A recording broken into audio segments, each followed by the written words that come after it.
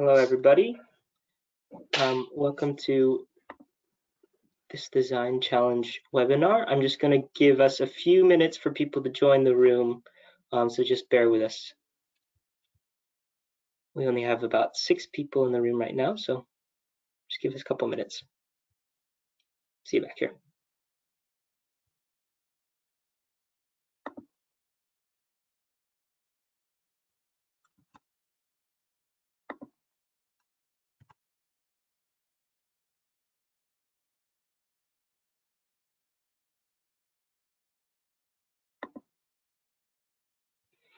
Okay. Hope everyone can see that. Yep. Okay, I think just 2 more minutes and we'll begin. Hi, everybody, if you're just joining now. Hi, Matt. We can see you now. It's great.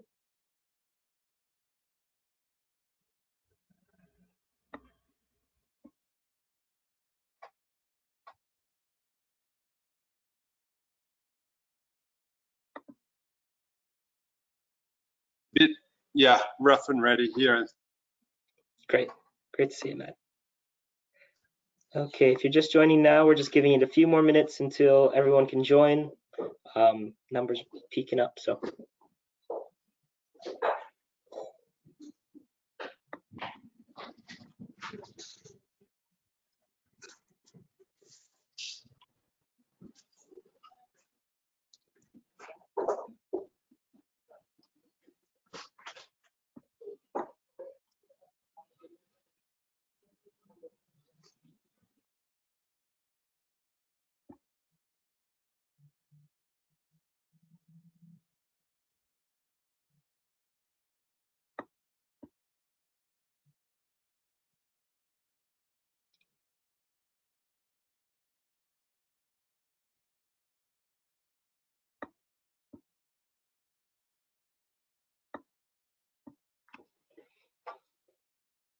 If you're just joining now, everybody, we're giving it a little less than 1 minute left until we'll begin the webinar and get it going while people still join.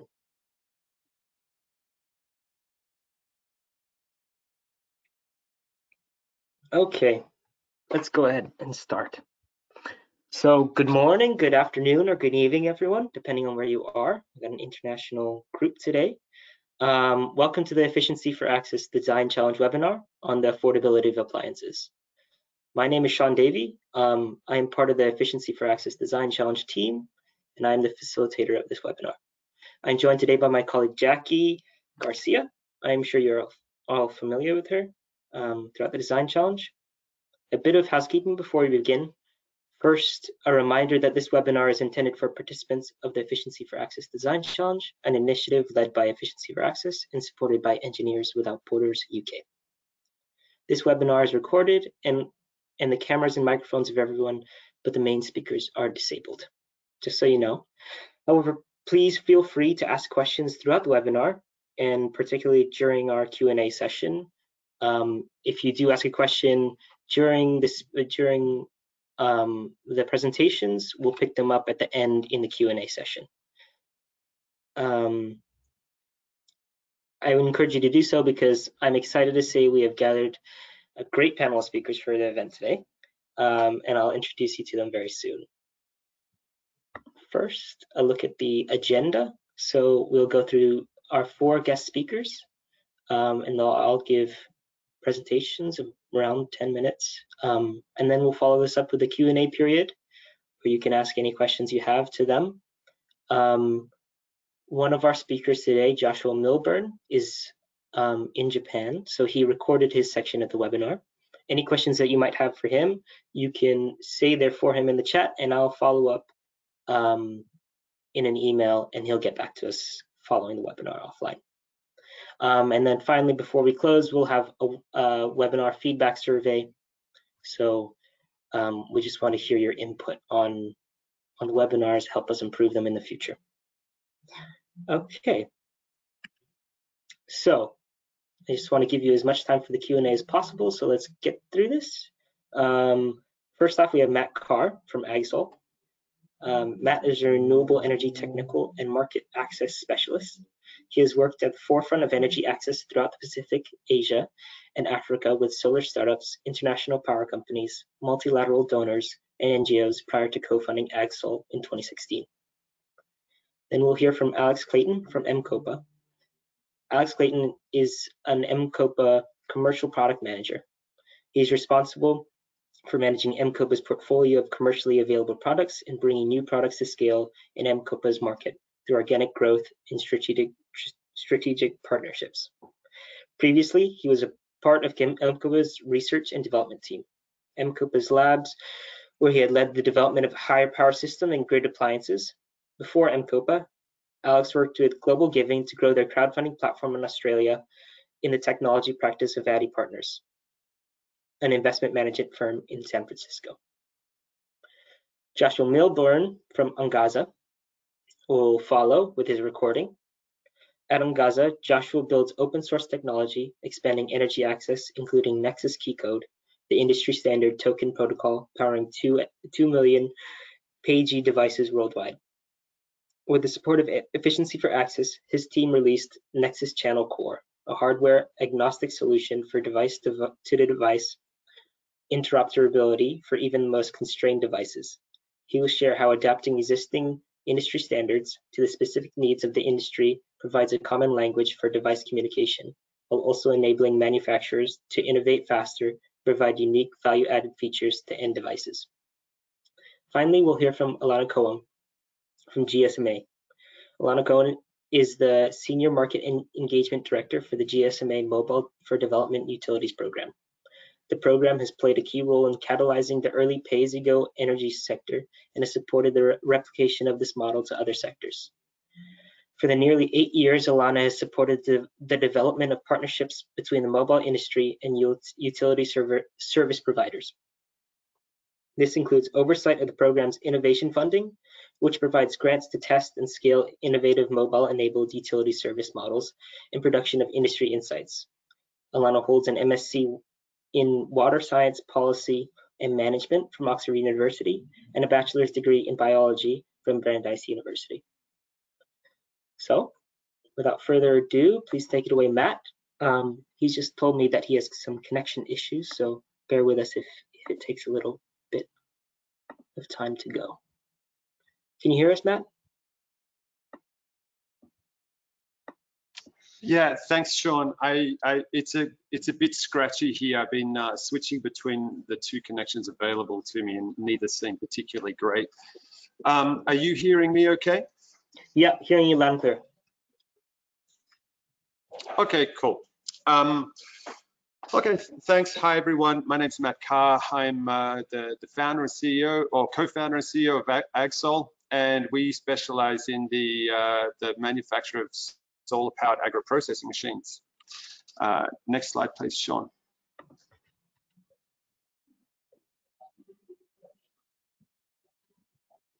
Okay, so this is just a founding statement here, that the majority of people that have or don't have access to electricity, most of them are smallholder farmers and depend on agriculture for their livelihoods. Next slide, please.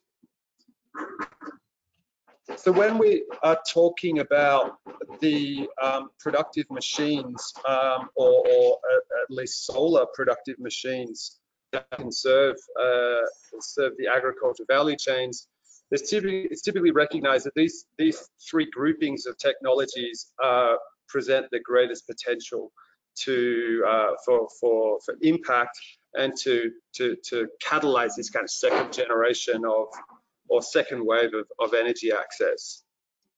So yeah, AgSol's focus is primarily on agro-processing, but we very much see our product as a tool that's kind of part of a bigger or broader toolkit with other appliances like refrigeration, like that can provide kind of broader, greater, more holistic solutions to people living in off-grid areas. Next slide, please. Thanks, Sean.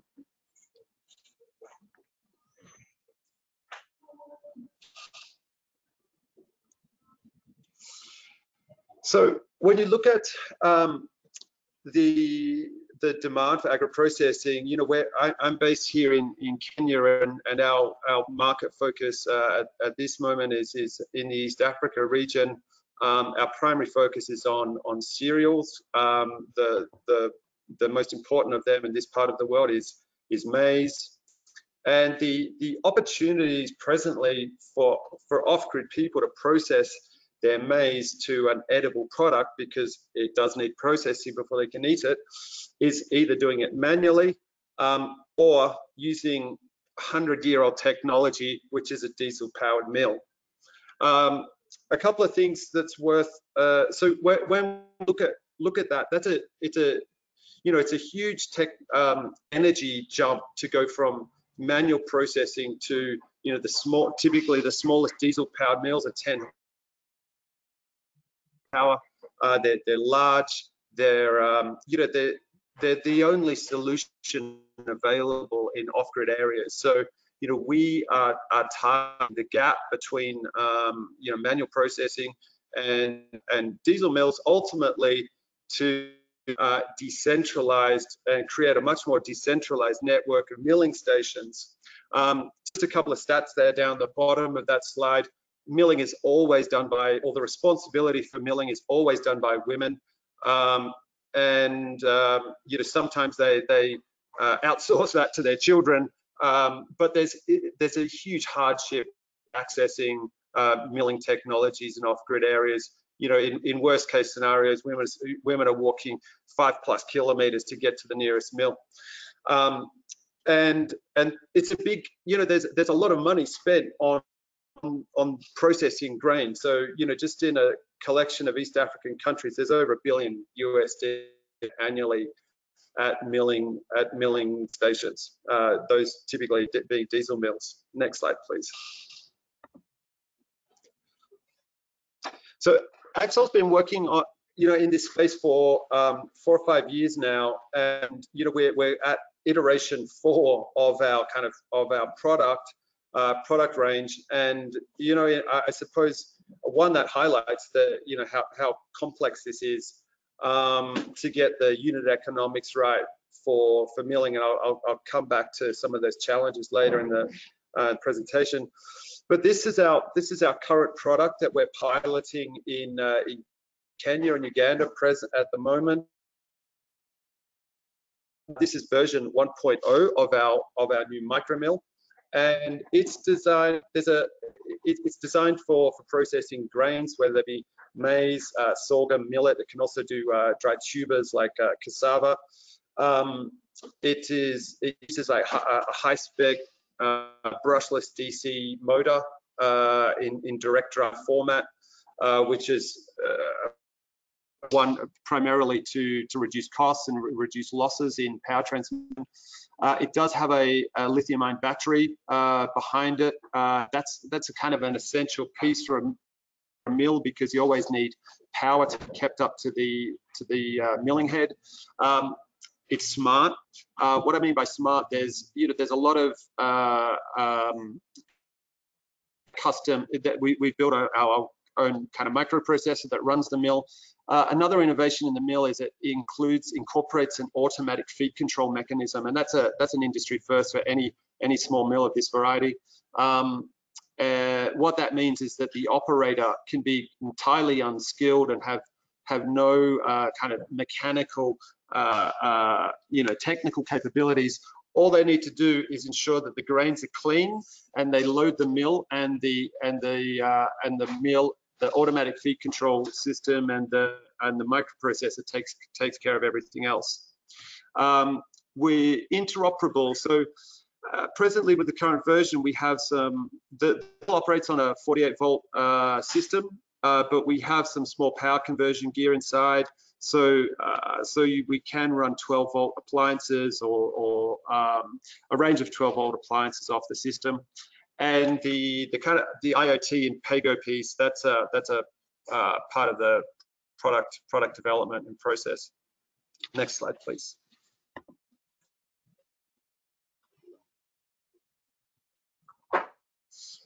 So we started our field trial for the micromill about 5 months ago, and you know, these are the numbers that we were. Oh, it looks like there's a. Sorry, I think there's something not quite right with that second table.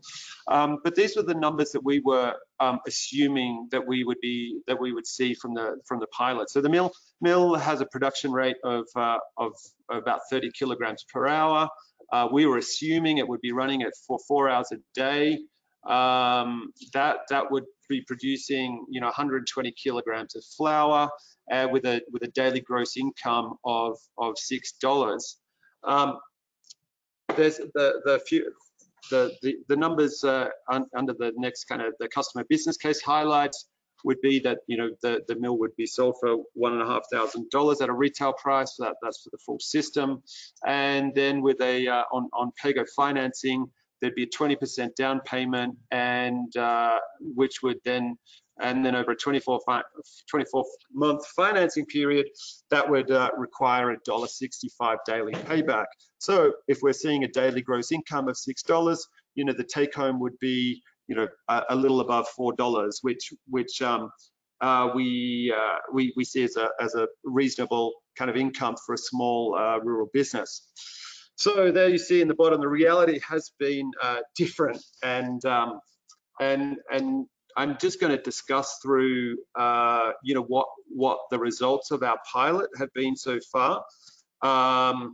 You know, the challenges that we've experienced, and you know what that means for us as a technology developer and provider going forward. So the first primary challenge that we've seen is that with the field trials, and you know, admittedly, it's from a fairly small data set. There's 10 mills in the field presently. We're only seeing a daily utilization rate of 1.5 hours or less per day, compared to what we were expecting, which was something more like 4 hours.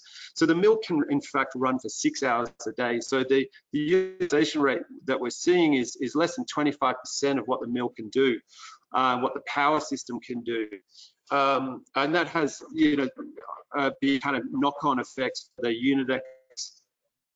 Meanwhile, so, you know, one idea to counter that would be then to make a smaller mill, or a smaller mill, lower power consumption, a smaller solar system. But, you know, meanwhile, what our customers are saying to us is that they want a mill that's faster, not slower.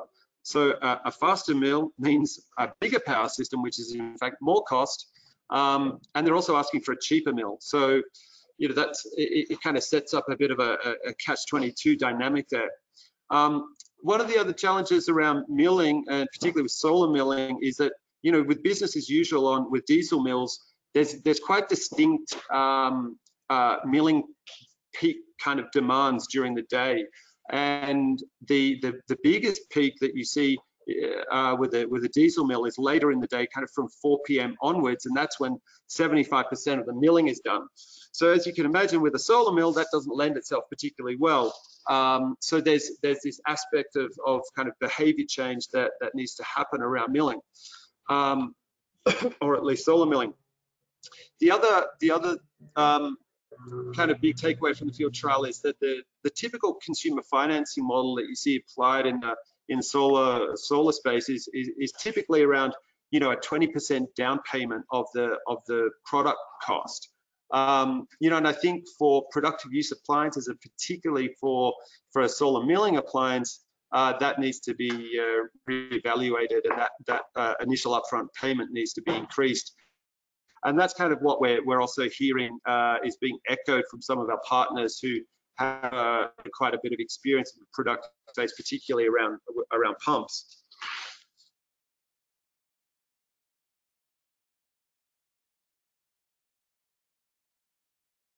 Matt, I think we've lost you for a second. Can you hear us?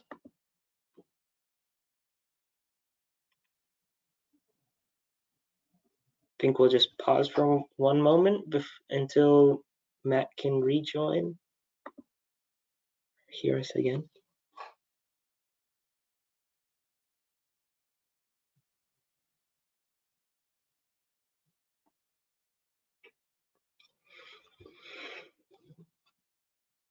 Can you hear us at all, Matt?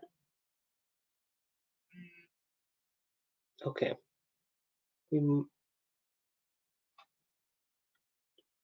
Sorry, everyone.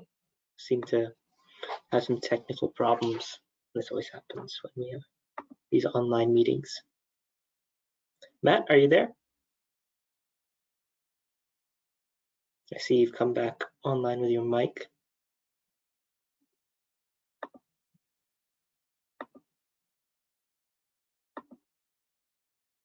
Okay, might give it one more minute and then we might have to move on to Alex's presentation. Matt, can you hear us?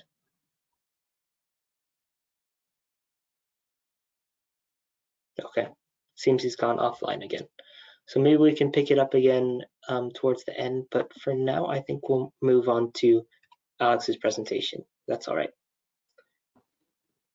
But thanks for Matt. Matt, sorry, Alex. Matt was representing our productive use and rapid return on investment portion of the affordability webinar, and Alex will now take us into the pagey section. Great, thanks very much. Hopefully I'll be able to stay connected the whole time. Let's see. Great. So hi everyone. So I'm here from MCOPA, which is a predominantly a solar company, but doing pay-as-you-go products across mostly East Africa, so in Kenya, Tanzania, Uganda, and Nigeria. And my presentation is going to be focused a little bit more in the abstract on sort of design principles and what we consider to be, or what I would consider to be important to bear in mind when designing pay-as-you-go solutions, and specifically pay-as-you-go appliances. So if we go to the next slide, that'd be great, thanks. Great, so this is definitely not an exhaustive overview, but I just wanted to highlight sort of when you're sort of thinking about designing a pay-as-you-go system, and specifically a sort of a pay-as-you-go appliance, I think it's very tempting, and even sort of in MCOPA's history, it's been very tempting to really focus on the product. So thinking about, okay, well, you know, do we want a 24-inch TV, and should it be HD, should it be smart, should it have a DVD port, all of these sorts of things. But I think that the key thing that I think is worth highlighting, and really the point that I want to get across today, is that really, in order to be successful when designing for pay-as-you-go, it's essential to design for the system. And so by the system, I mean the sort of the complete product life cycle, and sort of the full range of things that you'll need to consider. So on the sort of beginning of that, of course, is thinking about the product. So you can either design in-house, or now there's a pretty thriving industry of just suppliers, so you can source quality products that people will need, value, and use every day.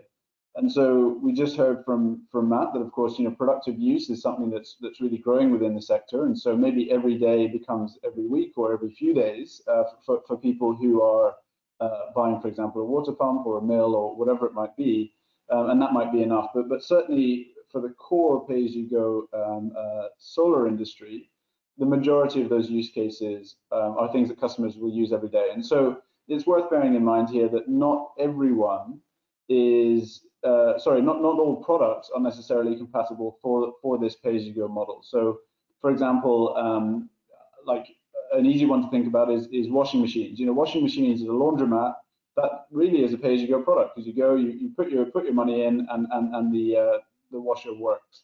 But that's not something necessarily that people, number one, use every day, and number two, that people would necessarily want to have in their house and would prioritize as sort of a use of their finances. So the actual selection of product is of course important, as it is with any other business model, but there is a barrier with pay-as-you-go, making sure that the product is compatible specifically for the pay-as-you-go model, and something that people will want to pay for on a recurring basis. Secondly, then you need to think about connectivity. So there are a lot of different ways that you can do this, but the key thing is that you need to be able to talk to your device. That's the essence of pay-as-you-go. You need to be able to lock it and unlock it, and then beyond that, you can decide to add additional features. So, for example, you might want to do performance monitoring, so you can understand, you know, if there are any issues with your device, or being able to do some predictive analytics on the battery. But you do need to design with connectivity in mind. So you can decide how you want to do it, but you can't forget about it. Thirdly, then is on payments. So of course, another aspect of this is that you need to be able to handle payments. So there are, again, a lot of different approaches to this, but you need to be able to process payments, so collect money from your customers. And then you really, the bit that's behind the, sort of under the hood of all of this, is you also need to have a pretty sophisticated understanding of loan management, and how you can allocate credits in exchange for the cash that you've received from your customers. So that again needs to be something that is considered from the beginning when you're designing your product. Fourthly, then is thinking about sales. So this sounds obvious, and it's true, of course, of any product development process, but you really need to understand how you plan on getting it to customers. So this should be right at the beginning of your design process. Then understanding, okay, do you want to develop your own sales force? That's something that M-KOPA has done in Kenya. We have just over 4,000 salespeople in Kenya, but that's a very labor-intensive and is quite slow to scale. So that's something that you do need to bear in mind. And on the more practical side is what if you're developing a product that's enormous. We a couple of years ago launched a fridge. That's very, very different to how you would manage the sales of a big product than you would selling something small like a phone. So you need to design for that as well. And finally, then servicing. So the essence of the pay-as-you-go model is that the customer wakes up every day and decides that they want to pay for your product. So it's essential when designing for pay-as-you-go that you also design for it with servicing in mind. So you need to think about, will you have a sales force in the field? A maintenance team in the field? Will you be able to have a call center? All of these different things that ultimately will impact how you design your product and also how you think about servicing it. So I think the overarching point that I'm trying to make here is that it has to be a systems view, and it has to consider the entirety of the value chain, because ultimately they are all related. So if we go to the next slide, please. Great. So really the important thing, or one of the important things then is how this all manifests, which is around unit economics. And so this, I think, is one of the bits that potentially is easy to overlook in pay-as-you-go, but that is to say that the product only accounts for a small portion of the actual cost to the customer, or the price to the customer. And so, as I've said, it's a complex and quite an expensive business model. And so you need to be able to, as you're designing these appliances and as you're thinking about business models, you need to be able to sort of price these in from the beginning. And the nature, of course, of pay-as-you-go is that if you have, for example, a 2-year payment plan for a customer, or even a 1-year payment plan for a customer, is that if you get these assumptions wrong, then ultimately this comes back to bite you in a year's time or 2 years' time, when you don't get your margin. And so that really is something that I would really encourage as you're thinking about designing pay-as-you-go appliances, is that a lot of time needs to be focused on the business model and understanding the full impact of the unit economics. So customer research, when you're doing it, willingness to pay is notoriously difficult. It's specifically very difficult for something that is that has hundreds or even thousands of micropayments. But it's really important to be able to get your willingness to pay research right. And the first part of that is making sure that you've got the right price that you actually will be able to position to your customers.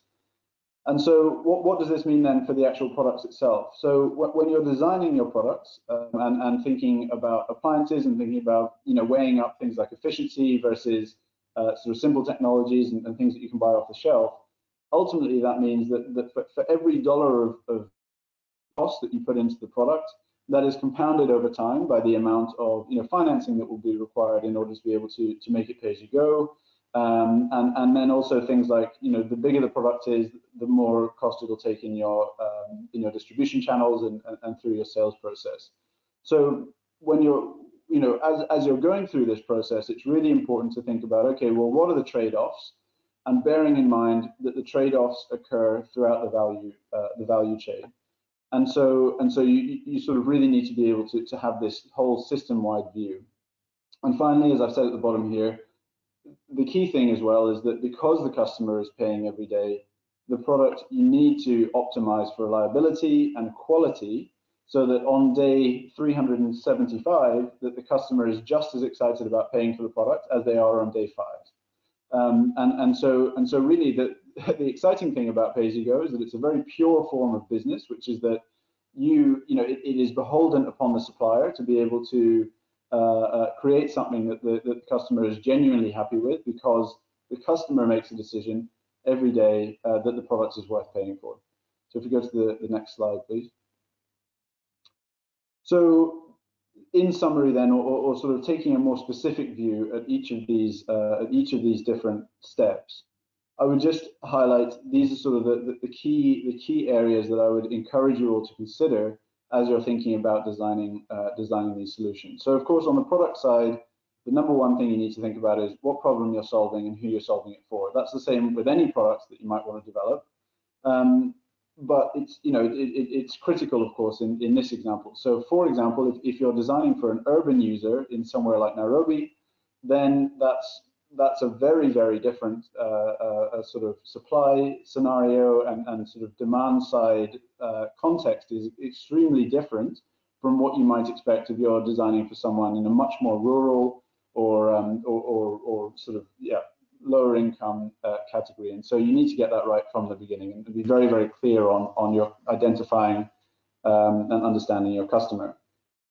I think then, as I've highlighted as well, the suitability for pay-as-you-go. Not all products are really designed for pay-as-you-go, and something that's really interesting that Matt touched upon briefly is that actually also there are different types of pay-as-you-go as well. So there are different ways of approaching it, but you should also be clear on how you want to do it, and whether that's something that's a daily payment, whether it's a weekly payment, or even just a payment in installments. So there are lots of different ways that you can manage that. The dichotomy between an open and closed system, this is a really interesting one that is a sort of debate across the sector, and I think both approaches are worthwhile. The definition of open and closed is that, so M-KOPA actually has closed systems, and that is that we control all of the appliances and accessories within our ecosystem. So you can't plug in a laptop or a lamp or whatever it might be to our battery systems. You can only use our own appliances. So that's something else that you'll need to bear in mind. And then finally on this product section, just really thinking about end of life. I think this is becoming a more prominent discussion within the sector, and I do think that it's something that should really be considered from the beginning when designing new appliances. So really thinking about, are we adding unnecessary complexity? Is there a way that we can use, for example, a natural refrigerant rather than a chemical that's harmful, and various different considerations like that. I won't go into all of the different considerations here, but I'm sure that that they will be made available after. But I would just really encourage you all to bear in mind that designing appliances and thinking about designing systems really should be considered from a holistic point of view.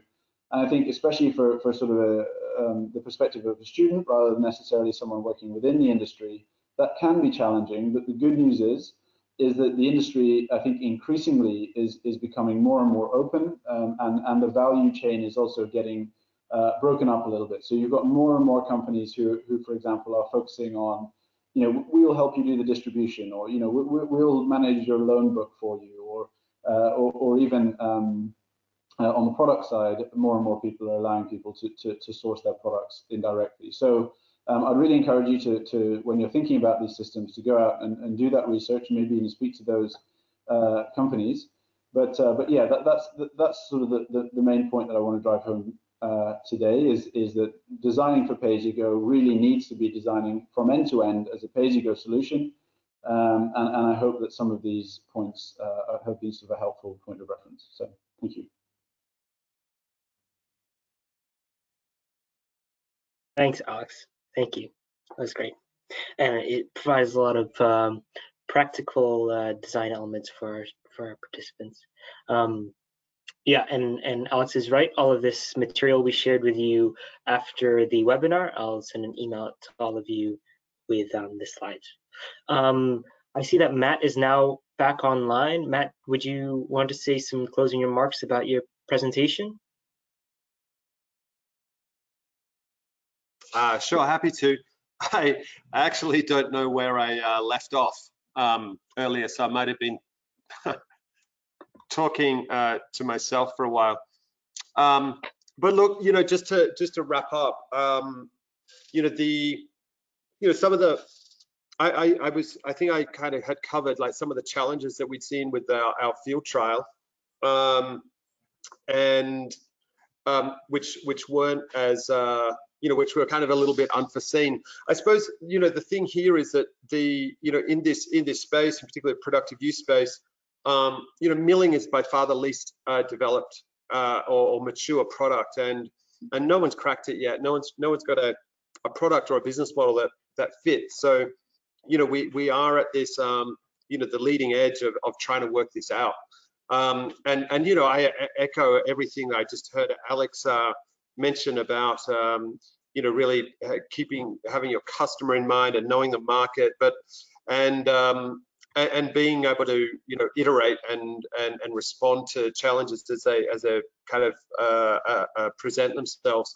You know, and it would be, you know, it would be fabulous for us to have the, you know, the yellow brick road kind of leading us to product and business model success. But the reality is that you know, with all the, you know, market research that that might be at your disposal, and the hypotheses that you kind of bring to product development from that market research, you know, that there is a point in the product development life cycle where those hypotheses need to be tested, and you know, and as we have found, you know, they don't always stack up. So, you know, for us, we're now exploring our kind of V2 product design. There's some technical considerations to that. It's making it more productive, making it in terms of faster, in terms of improved efficiency, because again, efficiency is this key factor around reducing the other kind of components of the solar system that we have no control over the pricing of those things. They're just commodities. The cost reduction in the mill, offering it in different power supply formats. So, you know, at the moment, we've only really tested it as in solar mill format for the, you know, this particular customer segment of village entrepreneur. But, you know, once we have this core, you know, the core module of the machine, which is the milling piece, it's quite easy to offer it in some, put some power conversion gear in front of it, so we can offer it as an AC format for mini grids, or for contexts where there's you know, the power tariff is relatively high, or offer it in AC with battery for weak grid. And yeah, there's, you know, I won't kind of delve into all the details about, you know, where we're exploring improvements on the product side.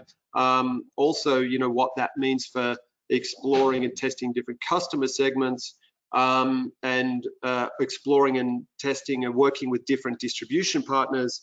And finally, you know, the financing model. I think, you know, as Alex was saying, this is, you know, the PAYGO piece, the consumer financing thing. It is very tricky, and I think different rules apply to some of these productive appliances.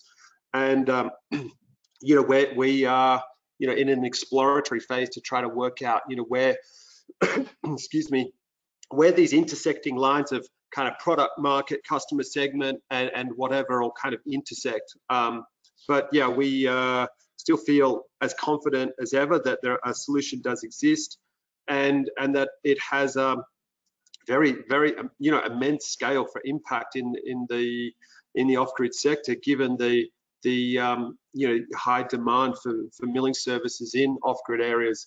So I'll leave it there. Thanks. Thanks, Sean. Thanks, Jackie. Thanks, Matt. Thanks. Okay, great. And it's great to see these different perspectives presented here today, for you all to take away for your own designs. Okay. I'm going to be presenting Joshua's section, which was recorded, but just to note that it seems like we'll be running pretty close to the end of time by the end presentations are done. So please write your questions in the chat in the meantime that you might have, and we can pick them up offline over email with the panelists, and that'll give us time to collect them before it's over. Okay, I'm going to go ahead and share Joshua's presentation now.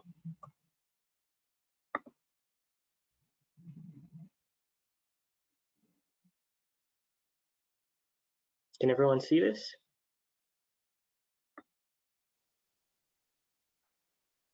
Hello and welcome to this webinar on device interoperability and how it applies to affordable appliances in this industry moving forward.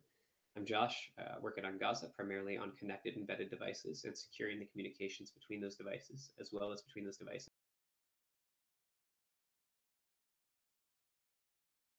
Can everyone see this? I just wanted to check before I kept going.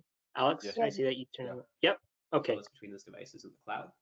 I'll be talking today about something we've been working on with industry partners called Nexus Channel Core and how it relates to this entire topic. But first, a little bit of background. Today, we have mostly these standalone pay-as-you-go devices, which I think you're familiar with. You know, we buy a device, it has typically a keypad on it. User pays for an amount of money and they get credit, they type it into the device and it works. And everything from small solar home systems to handheld lanterns to larger lighting systems, it's a pretty common model. You'll see it across the industry. So I won't get too into it other than to say there's some challenges today as we start to see larger and more complex systems in homes. For example, a user might buy a solar home system on a pay-as-you-go basis, and 6 months or a year later, buy a separate pay-as-you-go TV meant to be standalone. Now they're receiving 2 key codes, one for the TV and one for the solar home system to enable it. And this scales with the number of appliances that are meant to be standalone that they buy. It's an issue for the user and usability. It's an issue for support, because if the user has a mistake entering a key code, how does support disambiguate user entry versus a product problem? It's a lot harder because they don't know, okay, well, was it entered in the right device? Was it entered in that device in the order of this other key code before or after it? It's not totally clear, and it's just a lot more troubleshooting. Besides pay-as-you-go, there's energy prioritization issues. Let's say a user has a TV and a fridge, and they would like to know, if I use my TV tonight for 4 hours, will my fridge be able to run until the morning? They can answer it heuristically based on past experience, but there's not really a great way to do that in a standard fashion today. And devices from different manufacturers can't exactly communicate that information easily. So let's say someone is a great manufacturer at solar home systems and associated accessories, but maybe they want to partner with someone who's really great at making refrigerators. Now there's a lot of upfront R&D effort to make all these devices communicate because they just are operating on different electrical and physical link layers. So we're going to see larger interconnected systems in the future, larger refrigeration systems, solar water pumps, agricultural systems, and typically, I mean, these all need power in some way. So whether we're talking about solar, battery, intermittent grid, potentially we're all sharing from some power source at some point. And it would be great if they could communicate, in addition to the state of the battery and making decisions based on that, their own state. I mean, failure states, control states, remotely updating the settings on these devices from another device. Is there a way to do it in a way that you can understand how it impacts the whole ecosystem of devices that are connected there? And beyond just communicating in general, how do you do it securely? Let's say we're talking about refrigeration for medical cold chain. You certainly wouldn't want someone unauthorized to be able to just turn off the fridge and destroy a bunch of vaccines. So that's a separate concern, but still a concern here as well.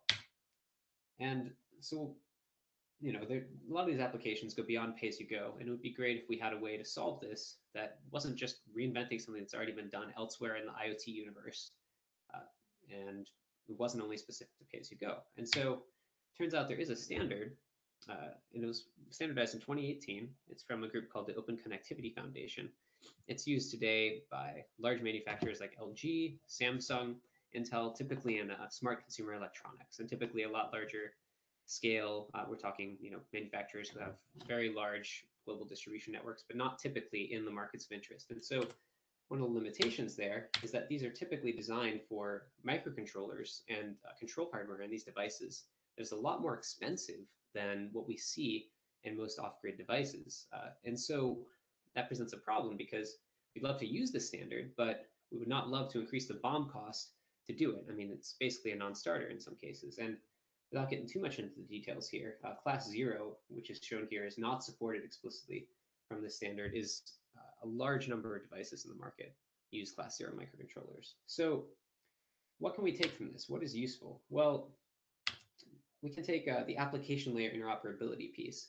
Open Connectivity Foundation's standard, OCF, has a lot of pieces, but one of the most salient pieces for our discussion here is this notion that devices should be able to communicate about some specific application. So they shouldn't need to worry so much about how they're connected electrically, how bytes are sent on the wire, but more about, can I talk about some property of the device, like a battery or a fault status or something else at a very high level, and design interesting applications around it, not do I have to get down to the bits for every single new device to integrate. And so that's when I say application layer, that's kind of what we're talking about here, and allowing manufacturers to interoperate at that layer, independent of how they're connected below that, whether it's Bluetooth or some proprietary wired link, and then security can be layered on top of that.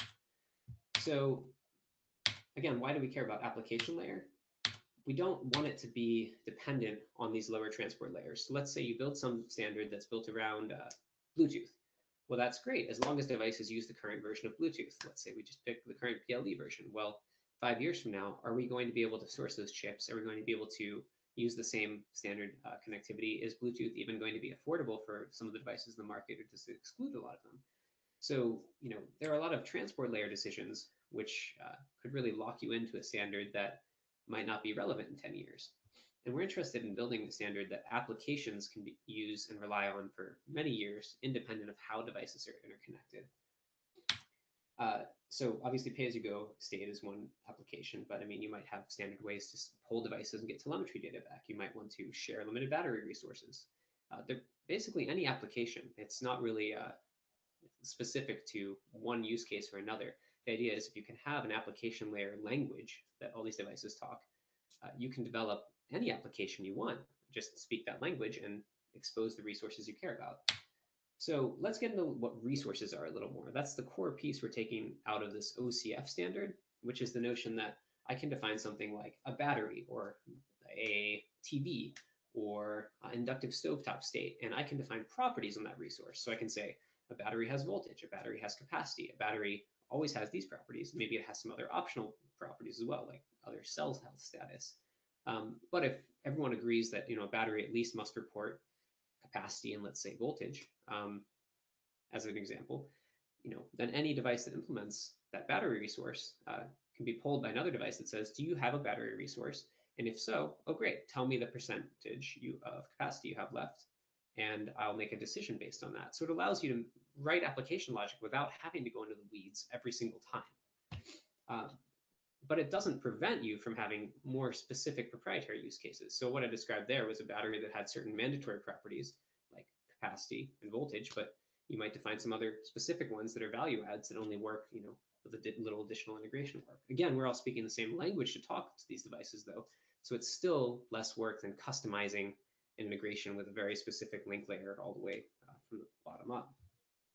So we have some example resources out right now you can go check out. There's some that are in development. And I think I want to take a look specifically here at this battery resource, just to get a better idea of what these kind of look like. It's intended to be very clear to a web developer or someone who's not deep in the embedded hardware. And this isn't something that we came up with in-house. This is essentially drawn straight from the OCF standard. And how you represent this, you have some kind of endpoint like /battery, and you have a certain set of parameters that are just defined. You say, batteries always have CP and MV in this example, millivolts in capacity. And if you pull the battery resource, you can get that information. In this case, you can actually set something related to the low battery state of charge if you're authorized as well, by posting back to it. So even though under the hood, there's no web servers, there's no, HTTP running on these devices, from an application developer's perspective, it looks like that's what's happening. And so it makes it easy for the application developers without making the hardware and software constraints on the device, without violating those low-cost constraints. You don't have to put like an embedded Linux processor in here to get this kind of behavior. So we're just going to breeze through this, but the pieces we're talking about here are mainly in blue, how devices talk to each other. There's an entire other set of work here around security and how that interplays with platforms. We're not going to talk about that today, but I just want to emphasize that it's important to have a standard way for devices to talk to each other about what they can do and about what the state of the system is, without relying on specific integrations between every single device and every single manufacturer. And that's really what Nexus Channel Core is about. So, currently we have a release with some examples on GitHub of battery resources implemented. You can run that on a microcontroller. We've been granted resources from Efficiency for Access to bring this out as an industry standard, and we're actively working with Solaris, who's developed a really innovative lower link layer from defining how things should be wired electrically up to how the bytes are sent on the wire. So devices can connect using that link layer and then run Nexus Channel Core on top of it for these higher level application examples. So that's all I have to talk about right here. Feel free to email me any questions, and thanks for listening to this presentation. Okay, thanks to Josh. He's working on some really exciting technology at Gaza. If any of you had any difficulty with the sound, please let me know. We'll share it in the final recording, and we'll make sure it's in there so you can see it back, etc. Next, we'll be hearing from Alana. Just so everyone knows, again, we're running out of time, so I think we won't have time for a Q&A session, but you're open to send your questions in or send them over email and we can answer them offline. Okay, so if you don't mind taking it away, go ahead, Alana. Great, thanks. Can you hear me okay? Yeah, loud and clear. Great, and apologies, there's some technical difficulties getting my webcam cooperating with the operating software here on my computer, so we'll go without the webcam. Thanks for the opportunity. I won't take too long, so I will get us done in time. My name is Ilana, and I work at the GSMA in our Mobile for Development Utilities program. If you go to the next slide, I'll just explain a little bit about who GSMA is and our program. So the GSMA is the Association for the Mobile Industry. So that means we represent the interests of mobile operators worldwide. We're actually made up of a number of separate entities within the GSMA, and one of those is the GSMA Mobile for Development Foundation, where we drive innovation in digital technology to reduce inequalities on our world. And specifically, I work on our Mobile for Development Utilities program, where we're concerned with the billions of people who lack access to essential utility services like energy, water, and sanitation. And so we are looking at ways that digital technologies can enable affordable and reliable and sustainable utility services, particularly focused on low-income populations and those in urban and peri-urban areas. So that mention of urban is a bit of a shift, and we've, for the last 8 years, done a lot of work both in rural and urban context. So if you go to we'll go to the next slide, but also to mention that our program is funded by the UK Foreign Commonwealth and Development Office. So if we go to the next slide, I'm sorry, these are a little bit small here, I'm seeing. Apologies for that. In terms of how we do that work, one of the main activities in the middle there is de-risking and catalyzing innovative utility services. And we've been doing this for the last 8 years through an innovation fund where we've given grants for organizations to trial and scale these models.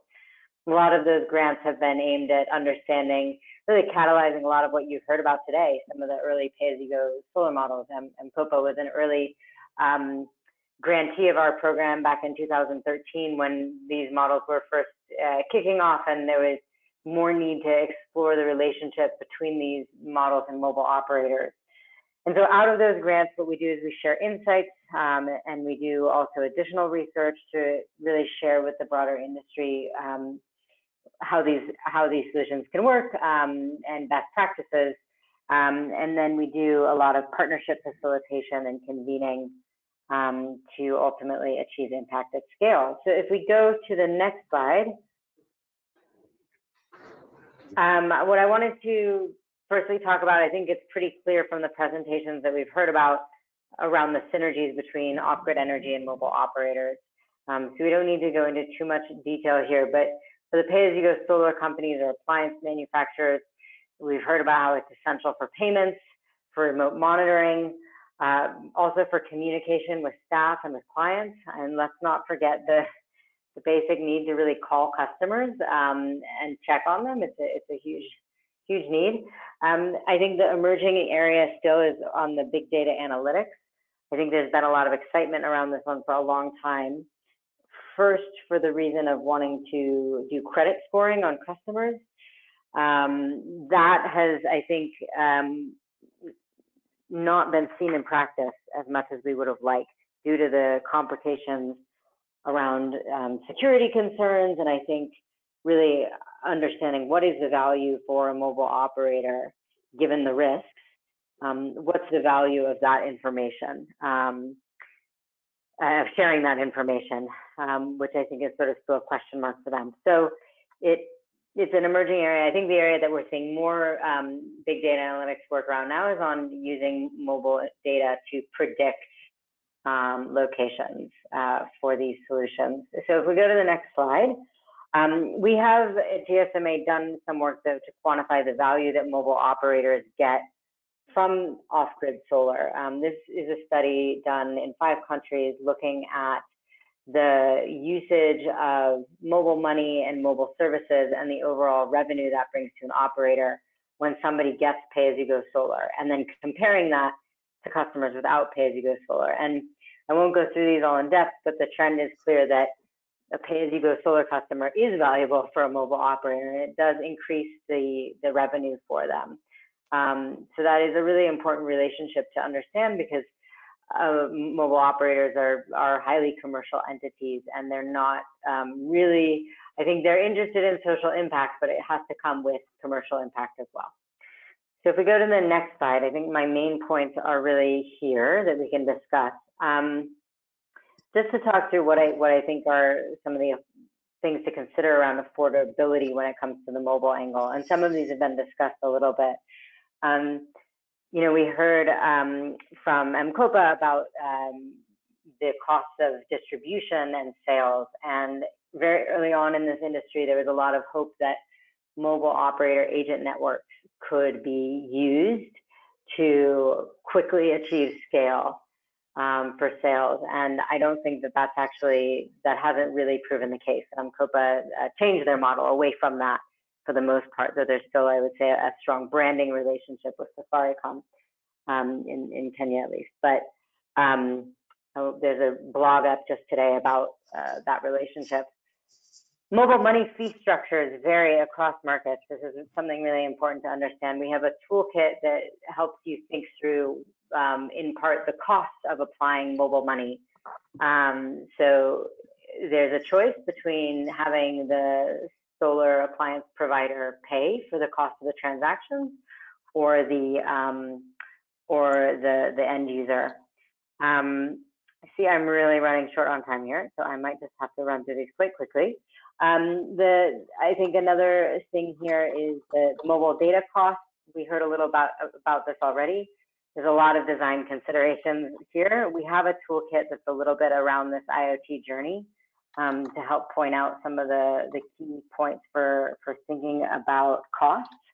I guess starting with, I think, keypad versus a GSM system, right? You don't have to necessarily use monitoring. It's a very popular choice where there's networks and where you're going to use that information, but I wouldn't say it's a necessity, and it's really important to think about the actual needs that you have, especially when launching a product, because of the way it increases the cost. We heard a lot from MCOPA about really understanding your product's market fit based on willingness to pay.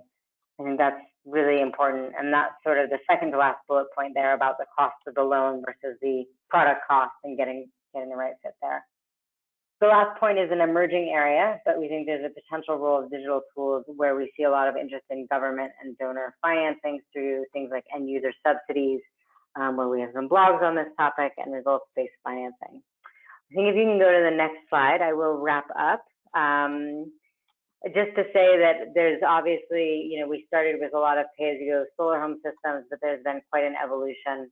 I think the exciting thing here is that is not only that we're talking about energy appliances, but there's a whole world of now pay-as-you-go water solutions and some sanitation solutions. So all very exciting, and we'll share the decks with everyone, and I've just highlighted some useful resources for your follow-up reading. So sorry to rush a bit, but thank you all, and happy to get in touch with any questions you might have. Okay, thank you very much for that, Alana. And sorry about the time crunch at the end. And sorry to everyone for any technical difficulties we encountered today. But we'll be sharing the recording and the slide deck with you today. And my colleague Jackie will be putting the email that you can send your questions to into the chat. And you can send all your questions there, and we'll pick them up after the webinar offline. Finally, I'd like to thank all of our panelists today for coming out and speaking. It was really informative, and I think all of you can take some really practical design elements into your projects. Thank you, and you'll be presented with a 1-minute survey at the end of this webinar. If you could just fill that out before you leave. Thank you, and have a nice day.